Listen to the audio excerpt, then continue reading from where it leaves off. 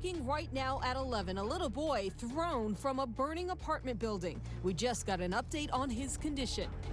7 on your side asking questions about road sign confusion. What's being done about these signs that point to a hospital and emergency room that no longer exist?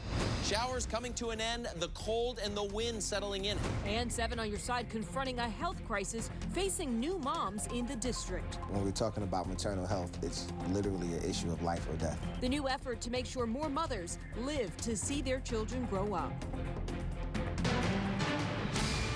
Breaking now, 2 little boys seriously injured while escaping a fire on Martin Luther King Avenue in D.C. The youngest was tossed from a 3rd-floor unit just above the burning apartment. Now, firefighters tell ABC7 the grandmother of the 2 boys tried to get them to neighbors on the sidewalk. We talked to a man who lives below the burning apartment. He tells ABC7 it was a split-second decision and that grandmother had no other choice. The children had to come out through the window. It was too much smoke. We couldn't see anything. It was a panic situation.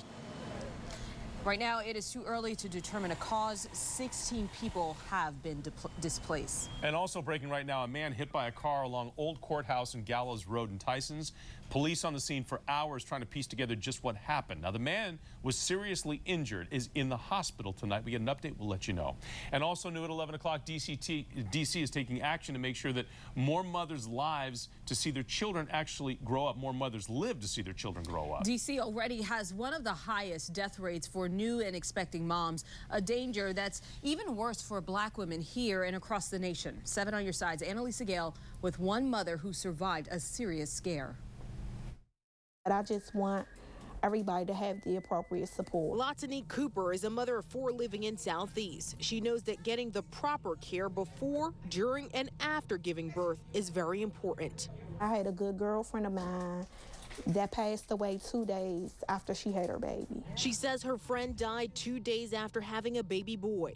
Slipped in the shower, hit her head, and died. She believes it could have been prevented if she had more resources available, especially east of the river. In 2016, a study found that D.C. had the highest maternal mortality ratio, and between 2014 and 2016, nearly 75% of those maternal deaths were African-American women. And the CDC says Black women are over 3 times more likely to die from pregnancy-related causes than white women. When we're talking about maternal health, it's literally an issue of life or death. Commissioner Salim Adolfo is pushing for a bill that could change the way that pregnant women are treated, especially in Ward 8. Because this area has, one, the highest unemployment rate of any other ward in the city, which then means that many of the residents that live here aren't getting the financial assistance that they need. The bill, which is backed by 11 members of the city council, would require insurance plans to cover at least 2 postpartum health care visits,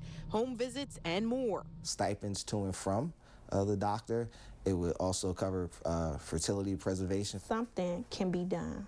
And a public hearing on this issue is scheduled for December 18th. In Southeast Washington, Annalisa Gale, ABC 7 News. And as Annalisa mentioned, the CDC issued that dire warning earlier this year. In Virginia, that trend held true. The maternal mortality rate for Black women is more than double that of white women. This summer, Governor Ralph Northam announced a goal to erase that gap by 2025. The gap is nearly the same in Maryland. The state passed 2 bills this year to gather more information why this disparity exists. Both states and the district are all using the Federal Maternal Mortality Review Act in those efforts. And you might recall last year, Serena Williams revealed her post-pregnancy complications almost immediately after an emergency C-section in 2017. Dangerous blood clots were identified, something Williams has dealt with in the past, but Williams said in a Vogue cover story that the concerns were not immediately taken seriously. Advocates used Williams' case to highlight the potential for racial bias faced by Black mothers. Well, ABC 7 remains on storm watch because from coast to coast, the nation now is feeling the effects of major winter storms, and